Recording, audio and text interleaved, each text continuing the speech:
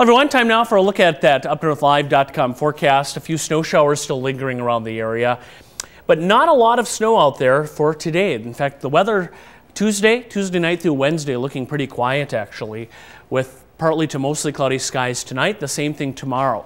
The clouds, though, remaining kind of stubborn. That's usually the case this time of the year.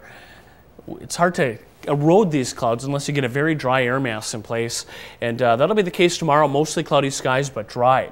Our next chance for some snow, this will sweep in late Wednesday night, more so towards Thursday morning, which is our Valentines Day, and you can see some of the light snow that will cross over northern Michigan right there.